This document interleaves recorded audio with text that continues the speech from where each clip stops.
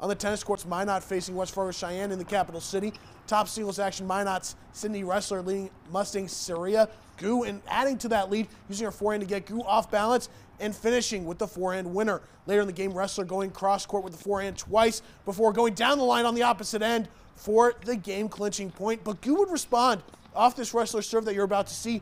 The Cheyenne freshman goes down the line for the winner, but it's the Majets picking up a dual win over the Mustangs 8-1.